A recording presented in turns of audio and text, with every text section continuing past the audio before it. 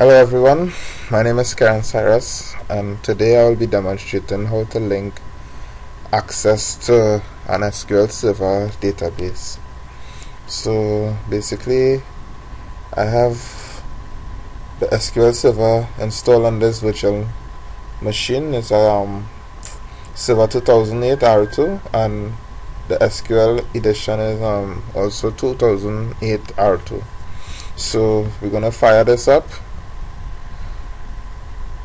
and connect, and on the next end we just have an ordinary client machine which we would access the SQL database from. So I just have Microsoft Access installed on this end here, so basically that's going on set up the database. So we could open new query. I prefer writing my I prefer using the command line interface than to be using the GUI. So just fire up create database insurance, execute query. So here we just created a database. So if we go, we expand the database folder. Yeah, so we see the database we just created here. So from here now,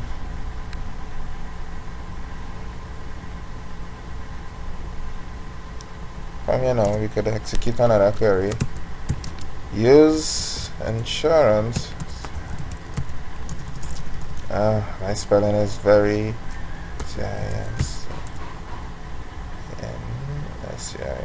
use insurance, create tables. Now we're gonna name the table customer, set up the environment. We're gonna say every customer must have an ID. We want it to be int, not null, and a primary key.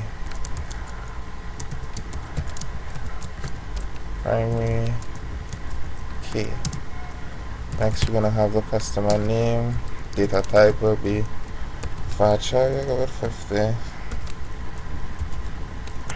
Not null. Address. Address is a keyword, so you can't use keyword for the field names. Yeah, so address would also be voucher. Let's put it at 50. Not null. Damn. Yeah, from here, policy, whatever type of policy it is, voucher 50, not null. Yeah, so that look about right.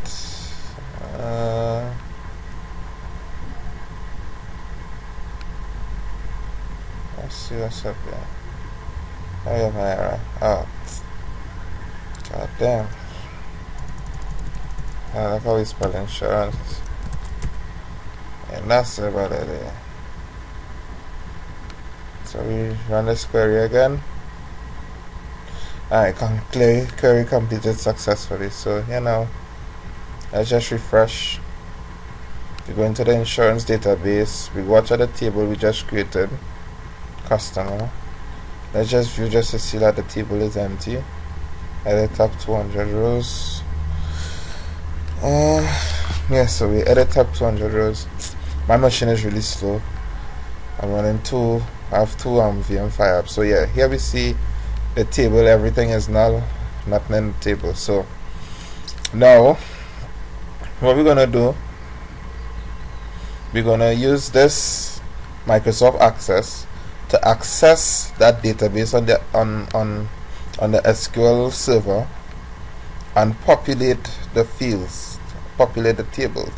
So a few things we need to consider before we even begin trying to connect to that database. first thing first, let's just see the IP schemes. Command prompt IP config. So here we see the address of the server is .2.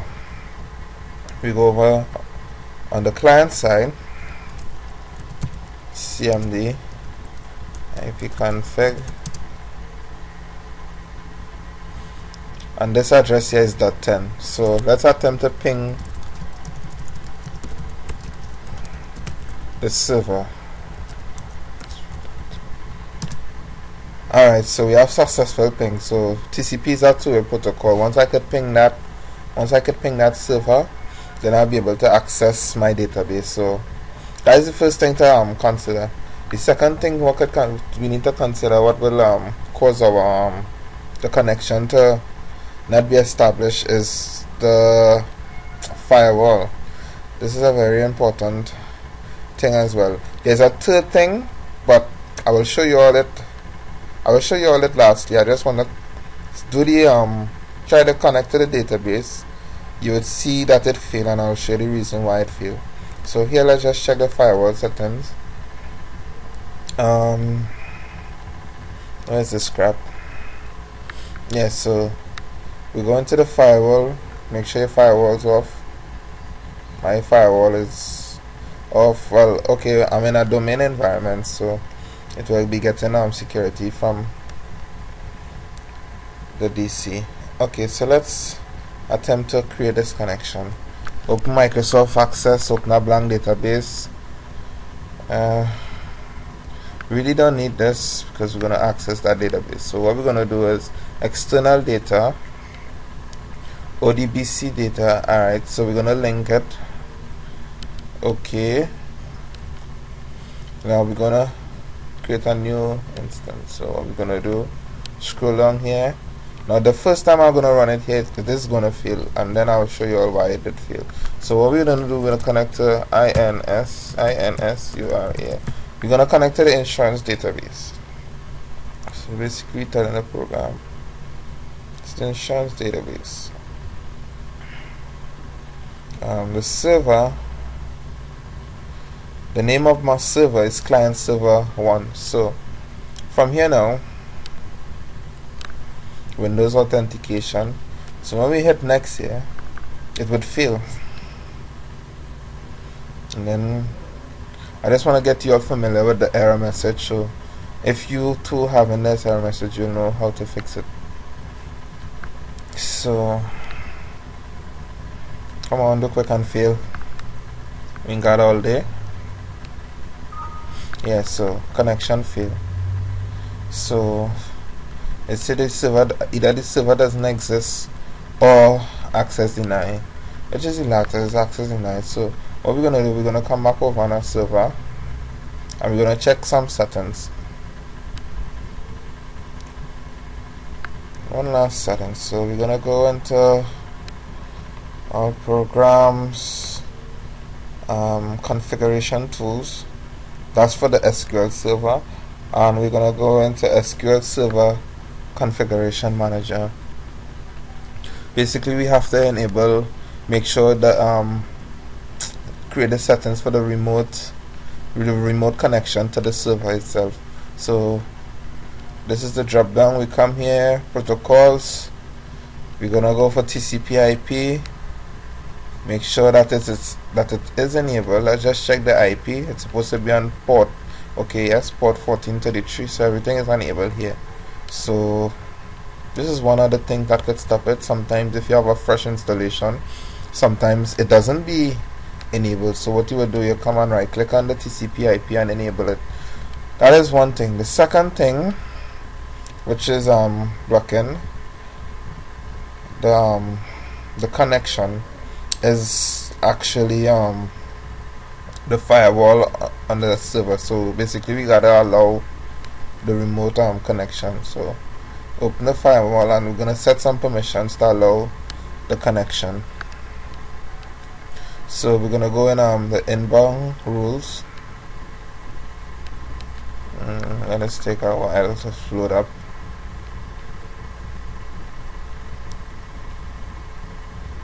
New rules. Okay, port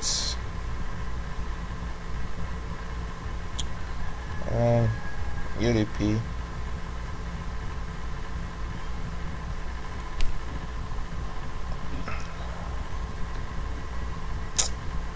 Sorry. The UDP port would be 1434. Yeah, 1434, I think. From here, yeah, allow connection. It's just our next. Name it something. I'm gonna name mine access who? Access database. Access the database. Yeah, so we finish with that.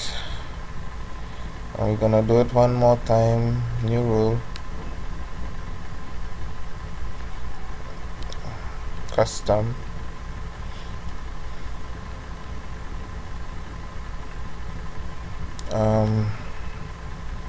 Customize. We're gonna scroll along here and look for our apply to these services. We're gonna look for our server, our SQL server. So yeah, this is it here, SQL Server Manager. You see that it? Okay, so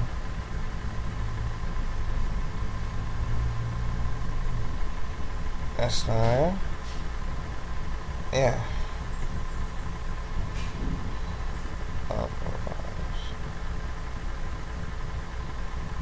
And here we go, just a next.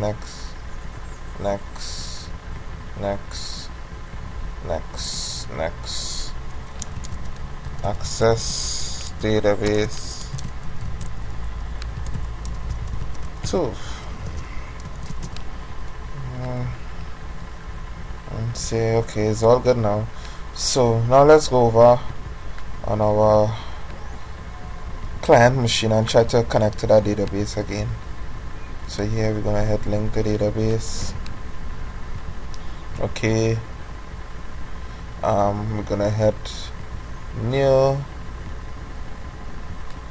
SQL, try to access insurance database.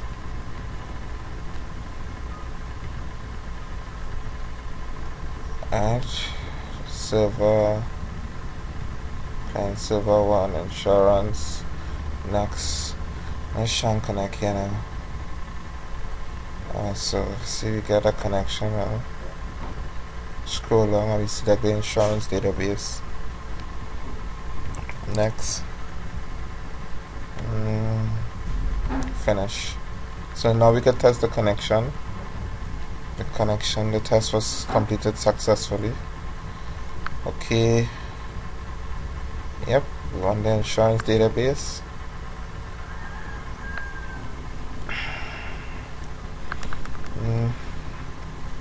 I probably need to upgrade my machine. It ain't all that fast, but it's getting the job done. Come on, you freezing bastard. Yeah, so basically we already point to the server. We locate the database. So here a data entry clerk could stay from on this end, input data, populate the tables. So the name of the table we created was customer, you remember. It's just gonna take a while. Okay, so now we got the database here. Let's open it up and see what's up. So you see here we have the ID, name, address. So let's just enter a little data for kicks, for a little joke. 0001. Name is Karen Cyrus. Address is Lavendel. Yes, I'm a Lavendelian. And the policy, crap. Let's say for crap. Right here. Second field.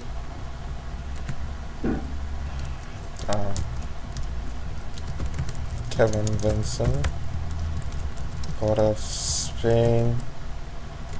Total crap.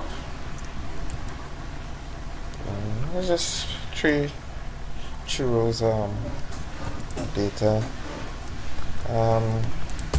Jane, James, um, whatever, total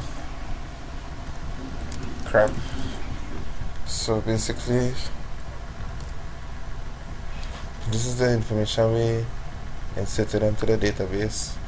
So let's just go on our database side and see what's up with these columns. So go on database, gonna refresh insurance tables at that top.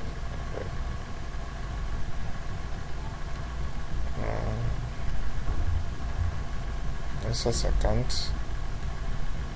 I gotta save that query. Okay, so